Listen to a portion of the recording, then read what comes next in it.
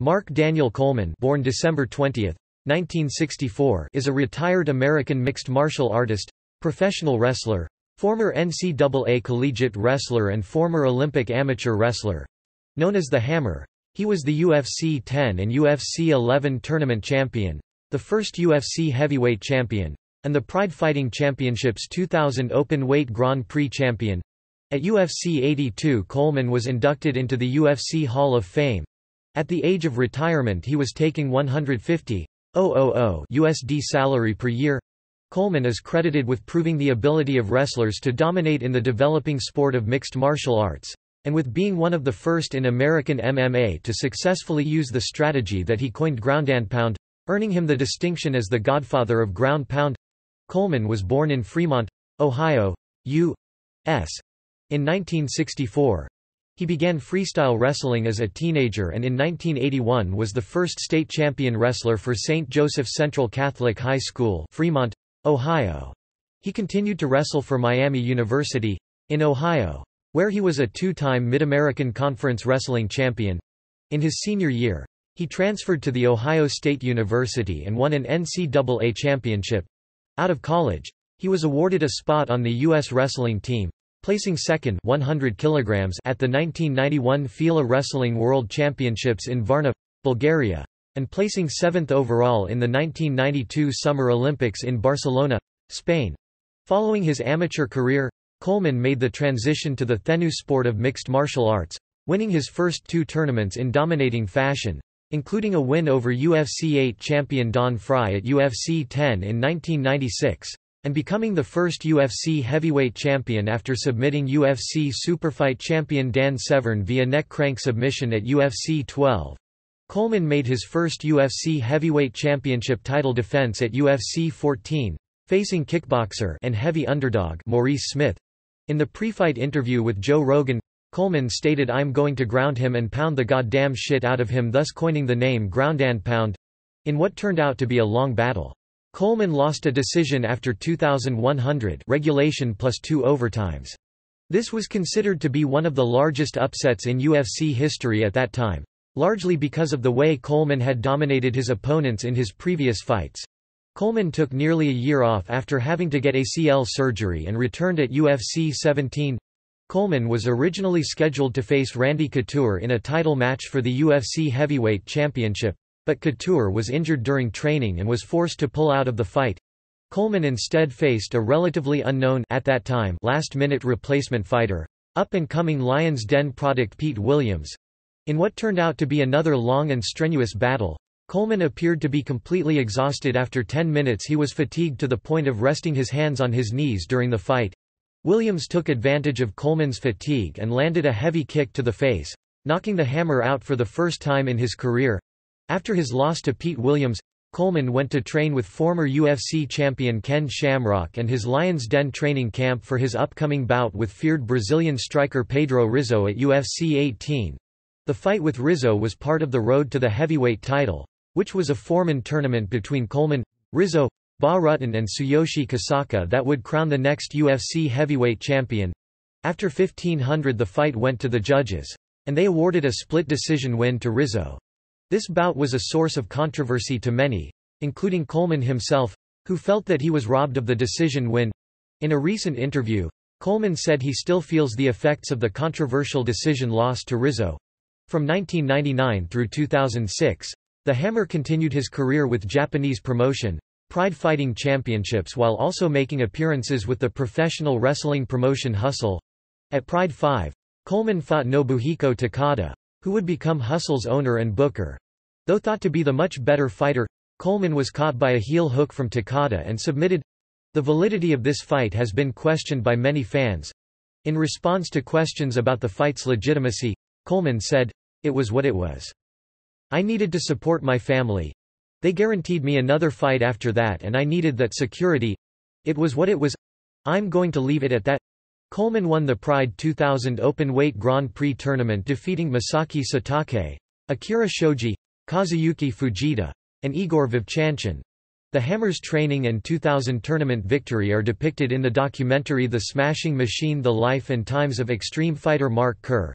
After a quick TKO victory over Alan Goes at Pride 13 Collision Course, Coleman faced possibly his toughest challenge ever in Antonio Rodrigo Nogueira at Pride 16. Minotauro was able to catch the hammer in a triangle armbar at 610 of the first round, breaking Coleman's 6-fight winning streak. Coleman would take nearly 2 years off following the fight with Nogueira, spending time with his wife and children, and focusing on developing his martial arts training facility and stable of fighters at Team Hammer House, training such notable fighters as Kevin Randleman, Wes Sims and Phil Baroni. Team Hammer House quickly gained a reputation of turning out world-class fighters. Mark Coleman returned to MMA competition at Pride 26 to face Don Frye in a rematch of their meeting at UFC 10. This proved to be a much tougher battle. Coming back from a career-threatening neck injury, Coleman ultimately won a unanimous decision victory after 20 minutes. Following the fight, Coleman apologized to the fans for the lack of action during the fight, in which he had spent the majority of the time in taking down and maintaining positional dominance of Frye with his superior wrestling ability. Between training fighters and spending time with his family, the Hammer was now fighting roughly once a year. He returned to competition to take place in the Pride 2004 Heavyweight Grand Prix, as the returning Grand Prix champion in the open weight division. His first round match at Pride Total Elimination 2004 was against Pride heavyweight champion Fedor Emelianenko. In what turned out to be a short bout, Coleman was submitted by armbar at 211 of the first round, eliminating him from the tournament. Coleman returned to the Pride ring in February 2005, this time facing Mirko Cro Cop at Pride 29 Fists of Fire. Suffering the second knockout of his career, the Hammer fell to strikes by Cro Cop in the first round. In November 2005, Mark Coleman appeared in Bushido Europa Rotterdam Rumble, Europe's first Bushido event, and choked out Milko Vorn at 0.56 of the first round. The Hammer returned to action at Pride 31 with a victory over Shoot Box team member Mauricio Shogun Rua after the fight was stopped when Shogun suffered a dislocated elbow during a Coleman takedown. With Team Hammer House member Phil Baroni in his corner, Coleman began the match by taking Shogun to the ground. At 0.49 of the first round, Rua got up and as he took the first step Coleman grabbed his feet. Rua fell and broke his arm. Coleman then started peppering Rua with strikes before the referee stopped the fight. Backstage in his post-fight interview, Coleman stated that the whole melee happened in the heat of the moment and that he did not blame the Shoot Box team for coming in and backing their fighter. He then added that similar to Shoot Box, Hammer House is also like a family, and thanked Baroni for coming in and watching his back. An outraged Shoot Box refused to accept Coleman's backstage apology. The Shoot Box team was assigned a yellow card for instigating this infraction. On October 21, 2006, Mark Coleman again faced Pride heavyweight champion Fedor Emelianenko at Pride's first American show, Pride 32 The Real Deal, and lost via submission armbar at 117 of round 2.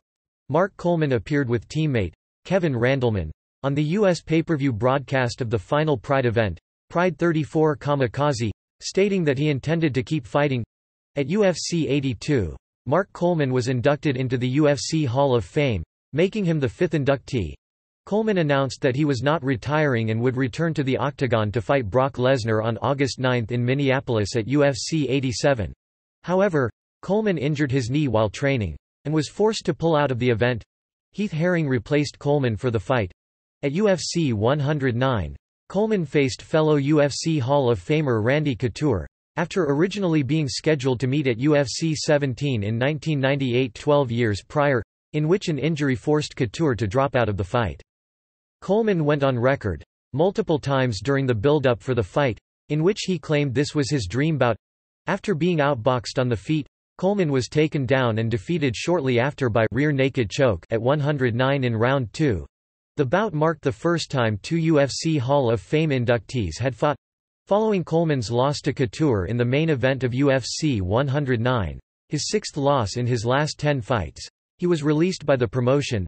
After going over 3 years without competing, Coleman announced via Facebook that he has officially retired from MMA competition at 48 years of age. Coleman has 2 daughters. He appeared in the documentary The Smashing Machine: The Life and Times of Mark Kerr alongside fellow fighter and former friend Mark Kerr. In June 2006, it was announced that Coleman was one of the new coaches in the International Fight League, but unable to assemble a team. He was replaced by Ken Shamrock. Coleman acknowledges former UFC welterweight champion and UFC lightweight champion B. J. Penn as his idol in the sport of mixed martial arts.